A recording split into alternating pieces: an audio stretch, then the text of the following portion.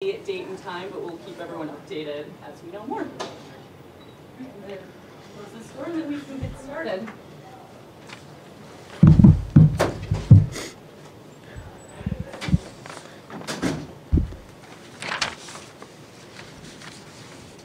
For either Haley or Dee, just the message at halftime was what? Because it seemed like whatever was said at halftime worked, because that third quarter was just kind of when you guys took off.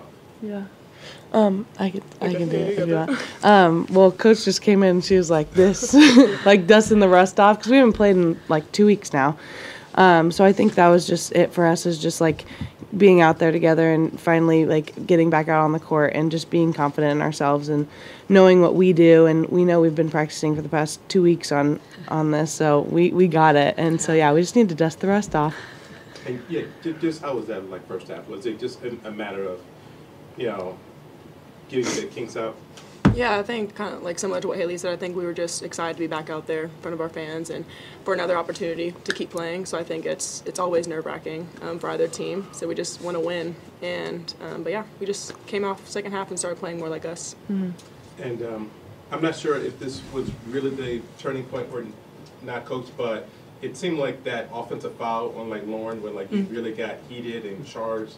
That I think from there, I think you guys finished on like a 22-7 run. Just what did that do to you and maybe for the team? Yeah, we believe in really sacrificing in ourselves, and we believe in toughness and playing the game with everything that we have. And so I thought that was a great moment where someone steps up and sacrifices their body, and it always excites our team to see a charge and to see a teammate really be tough like that. And so.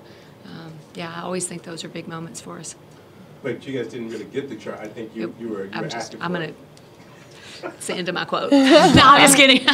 No, yeah, I mean, it was a great effort at a charge. That's probably more politically correct.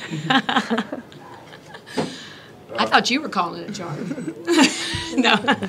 Good key assists for you guys tonight. Can you just talk about the importance of just sharing the basketball and a lot of unselfish play out there? I think we've said this about this team so much. Like, they're really selfless. We were overly selfless in the first half. I mean, we were passing up shots that that are our strengths, and that's what we talked about. And when you practice for 2 weeks, you're looking at how do you get your absolute best shot of your offense all the time. But there are good shots along the way that you should take, and so. But I do love the way we share the ball and the way that we want to get the best shot we can. And then 0 for 10 to start the game from deep, and then 5 for 10 to end it. Can you just talk about the importance of just continuing to go back to that shot and just the confidence there? Yeah. No, I think that was kind of what we said earlier, just knocking the rust off. We know we can shoot. We've been in the gym for the past 6 months just getting our shots up. So I think it was definitely just being confident in each other and just like telling each other like shoot it, or just being confident in ourselves. So yeah. Did you feel that you guys had a size advantage, and if so, like how did you guys try to exploit that, Dee? Yeah, I think it was obvious we had the height advantage. I think we just kind of wanted to pick on their post a little bit, try to push them out, but also be in a lot of gaps. That also helped a lot. And I think just offensive and defensive rebounding at the end of the day, just trying to out-rebound them. Yeah. 27 points off your bench tonight. Can you just talk about a little bit points of like kind of not skipping a beat when other individuals get in there? Yeah, I think Haley said it really well about how hard the team's been working. And so just through the last week and a half, I don't know if it was a whole 2 weeks. Are you sure? Felt like it. She's like, we've been practicing for a month. No. So, you could see the growth. You could see the growth of each individual player. And so when each person got an opportunity, they were ready because of how hard they worked the last week and a half. Hey, early in the game, was the plan offensively to milk the shot clock down?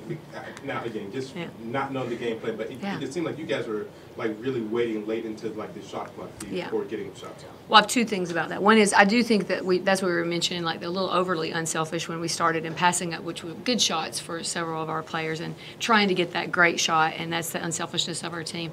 This is a really good team in transition, and they're going to try to score usually in the first 10 seconds of the shot clock, and they force you into shooting a lot of threes the way they defend because they pack in so much, and so we fell into that a little bit at times, and at times we try to run our offense and then we waited way too late at times to do that. So I think we found our rhythm in pushing and then, you know, taking an earlier open shot. Haley came out and did that right away out of the half, and then, you know, using our offense when we needed to get layups and make better decisions. How hard is that for, like you did, because it seems like in that high post that you could take that mid-range shot almost any time you want, but a lot of times you're looking to pass and assist.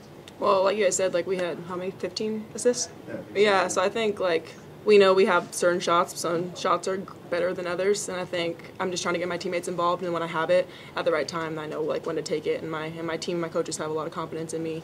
But you know, we're just trying to get the best shot we possibly can because we know they're going to give us that all game. So. And do you know anything about New Mexico? I'm a one game at a time person, you know. You know me.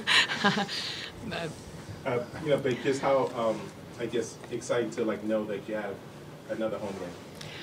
I think we were excited in the locker room just to be together. Yeah, and just to be in front of our fans again, because I think like we have really good fans, and they all showed out today again, and we're just really excited to get back out there and play in front of them again. We love being home. Last thing for me, as a group, what do you guys feel like you need to do, like just together, to make a run at this thing and just kind of continue to play? Our philosophy is to trust the process. It's just the next practice will be the most important thing that we do this season. And so just coming ready for practice and ready to scout. It's our first time in postseason in a while. And so understanding the turnaround time, the recovery, they're going to go to ice baths. That's really important. You know, but the next thing and not skipping steps. I think we've learned that this season that, you know, when we've gotten a little excited about how we're playing or something that's going on, and if you skip a step, it really does hurt you in the next phase, and so we just want to be prepared physically and mentally. Thank you both. Thank you. Thanks. Thank you guys. Thanks, guys.